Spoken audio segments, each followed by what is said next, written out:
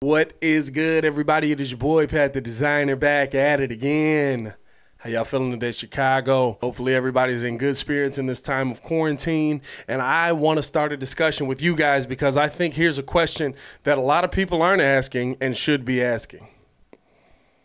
Should the Chicago Bears look to trade Mitch Trubisky? Let's talk about it right after this. On one, on two, on three. Stop it! Do not do him like that! Mercy! Did you not get the memo? All right, so if you are new to the channel, please like the video. Please subscribe to the page because we do talk Chicago sports weekly, and we don't want you to miss a thing, so make sure that you hit that bell. We also want to let you know if you are new to the page, we are doing a 1K giveaway. We are giving away a $100 gift card and a Khalil Mack jersey, so check the link in the description to find out how you can enter and how you can increase your chances of winning. So the offseason's underway. The Chicago Bears have made some moves that haven't really sat with everyone in the fan base. I think the only move the Bears have made this offseason that everybody's kind of on board with is the Robert Quinn signing, right? But they did make one big move that really changes how at least the mindset is going forward in the building, and that's trading for Nick Foles. Now, bringing Nick Foles in, listen, a lot of people you're either on board with it, you're like, this guy won a Super Bowl in this system, or you're like, dude, he's a career backup. He hasn't played 16 games in the league. We need to get a better quarterback. Either way, it looks like the Bears are going to want a starting quarterback who can run this system 100%. No taking plays away, no bending it to fit that quarterback, no trying to make things work just for that quarterback. And so I ask you, with all the needs that the Chicago Bears have, should the Bears look to trade Mitch Trubisky? Let me know in the comments below how you feel. And the reason that this came to my mind was this. Like I said in the video where they acquired Nick Foles, who would start week 1, you're not going to run two different styles in training camp. You're not going to run two different systems. And Nick Foles can't run the kind of system that they had set up for Mitch, right? He's not an RPO guy. He's a stand back in the pocket and make his passes kind of guy. Now, here's the thing, though. Nick Foles understands the system that Nagy's trying to run. Nick Foles understands what Nagy's trying to do. Nick Foles knows the calls. Nick Foles knows everything. So Nagy's probably going to want to run that system more, right? He's going to want to run his system with the guy that understands it most. So do you just cut your ties at this point and say, maybe Mitch just isn't built for this system? Maybe Mitch isn't the kind of quarterback that Nagy needs running this system. Now, that doesn't mean that Nick Foles is your long-term answer, but I would think that if you're already going into the season thinking that Mitch can't run the kind of system we want, why not cut your losses with him now and see if you can get some draft capital, some assets? Now, I'm not saying it's going to be a second-round pick, a third-round pick, but listen, you gave up a fourth-round pick for Nick Foles. That might be nice to get back because you are going to need to address a lot of positions in this draft coming up here. Like, we still need another wide receiver who can stay healthy. I love Anthony Miller, but Anthony Miller does have trouble keeping that arm in socket. Hopefully next season brings better results.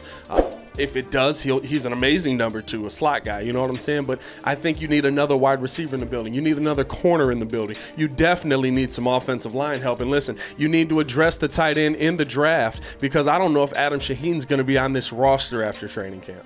So that means you're going to war with Trey Burton, who hasn't been able to stay healthy, and Jimmy Graham, whose talent level has dropped significantly. So like I'm saying, there is a lot of positions that you need to address in this draft. And I think that trading away Mitch could grab you at least 1, if not 2 more picks. Lower round picks, of course, but rounds where Ryan Pace has had his most success. I also think it'd be a good reset depending on what team you traded to for Mitch, right? Because listen, we know Mitch hasn't seen success here and Mitch has been thrown into the fire. And listen, sometimes that just doesn't work for a young quarterback. Sometimes he's not able to adapt with that. At the same time, his offensive line hasn't done him any favors, right? So if you trade him to a spot that maybe he's able to develop, he's able to sit behind somebody, he's able to grow, maybe he does get another shot, maybe he's able to come in and be the quarterback that Ryan Pace thought he would have been. And maybe it restarts his career, jumpstarts things for him, helps him get back on his feet. Because as of right now, going into this season, I don't see Mitch Trubisky being the week 1 starter. I know a lot of people are saying, listen, they're going to give him the opportunity to lose the job. But here's the thing. Ryan Pace and Matt Nagy know one thing. If they don't get wins this season, if they don't get into a playoff position this season, then there's going to be some head chopping going on, especially looking at Ryan Pace. So if that's the case and you're going into a season already knowing this guy's not the week 1 starter,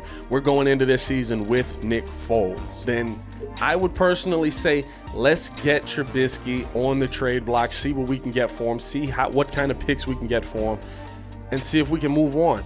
Now, as I've said in many of these videos, I'd love to be proven wrong. I'd love for them to walk out there, see Mitch slinging that pill, and all of a sudden they look around and they're like, dang, we just traded for a $20 million backup because that kid's got to play.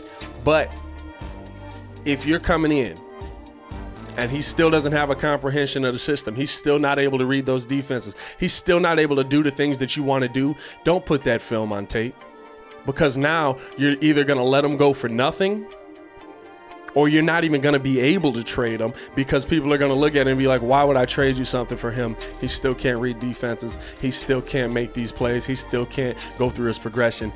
He's got to be able to do that. The Bears are going to have to address this quarterback situation through the draft no matter what. You got to look at somebody in that second round and say, we got to go get our next young guy if you don't believe in Mitch at this point. And I don't know if they do. So get as much draft capital as you can for Mitch. Let's just start this new era. Let's start this new quarterback era where we're back in that quarterback search again, unfortunately. But I do want to know your opinion. So let me know in the comments below, should the Bears look to trade Mitchell Trubisky? I am going to get up out of here, though. It is your boy, Pat, the designer, back at it again. If you enjoy this Chicago sports content, click here to keep watching. Peace.